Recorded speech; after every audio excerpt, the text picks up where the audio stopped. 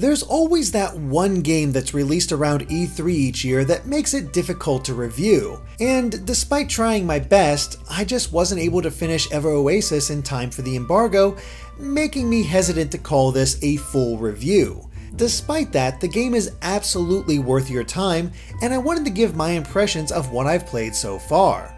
For those curious, that's a little under 20 hours with me reaching the 3rd dungeon, of which I think there are 4, and recruiting about half of the possible residents into my oasis.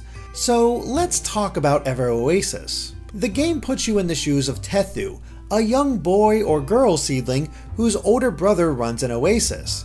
Only seedlings born of the Great Tree are able to create oases in the vast desert, and they grow larger based on the amount of residents and their happiness.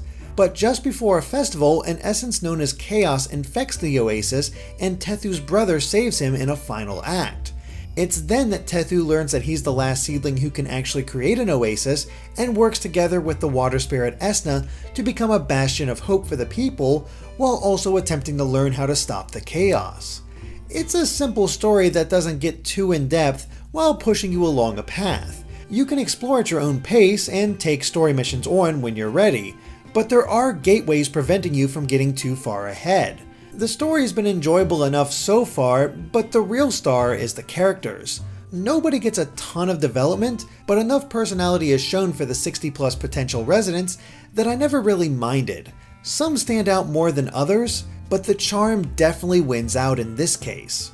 Gameplay-wise, Ever Oasis is an even split between managing your oasis and heading out into the world to fight monsters and gather materials. The way these two aspects interact with one another is what continually drew me into the game. Every resident can be a member of Tethu's 3-person party, and the residents can be one of 4 races: the hammer-wielding Circa, the Lancer Drauk, the twin leaf blade users of the Ligora, and the seedlings. In addition to being able to use a host of different weapons, the seedlings can grow shops in Tethu's oasis, which then become his main source of income. Every day the passive Newt race will visit the oasis and spend money at the available shops, which can then be collected. But there are a few caveats to all this. For one, it's up to Tethu to provide the shops with the materials needed to sell their wares. No materials, no sales can be made. Additionally, if a seedling is part of Tethu's party, he or she obviously can't sell anything, so a bit of a balance must be struck. But honestly, this is more of an issue in the early game. Once you have plenty of residents, it's pretty simple to manage. The interplay though is great, as characters can only level up if they join Tethu, but their shops can be ranked up as well, providing new abilities and a boost to stats. It provides a level of choice that ensures no 2 oases will be the same.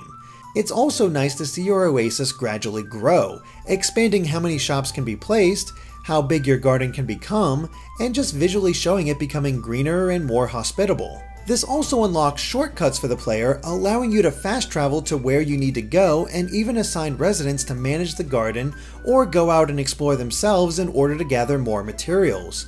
There's a great sense of efficiency as you progress, and it never felt overwhelming as I could go at my own pace. And this bleeds over to exploration and combat, as the greater the level of your oasis and the happiness of its residents, the more bonus health Tethu and his party are granted when they leave. Combat in general starts very simple, with no combos even available, but as Tethu and the other characters level up, more combos become available, although they're still not that complex. This didn't detract from my fun, as the monsters were designed with this limited combat in mind. I could go for the longer attack chains, but it would leave me open to their attacks, and they can do a lot of damage. It's all about reading each enemy, dodging out of the way in time, and having the right weapon on hand, as each type of monster is weak to a certain kind of weapon. It encourages you to change up the party constantly, and this is doubly true when it comes to exploration. Certain characters can dig up holes, mine, use flowers to cross gaps, or even block rolling boulders, and there's many more that kept me on my toes. Fortunately, there's an excellent fast travel system that allows players to quickly return to their oasis in order to swap out for the necessary character. It can be a bit annoying in spots, but I thought it worked well overall. And that's the key thing about Ever Oasis. It's a cute, engaging action RPG that consistently held my interest. Even the desert setting never got old for me, as they found ways to keep things varied. Really, my biggest issue is that the whole process of managing your Oasis can feel really repetitive. Like I said, there's ways to negate that, but it would still get to me after a while.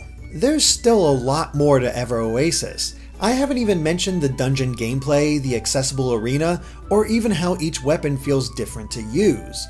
But in my 20 hours of playing it, I found it to be a complete delight. Even the music is catchy and fitting with each area.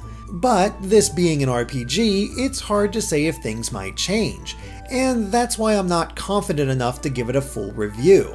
But if everything I said appeals to you, Ever Oasis is absolutely worth your time. Thanks for watching, and be sure to subscribe to GameXplain for more on the 3DS and other things gaming.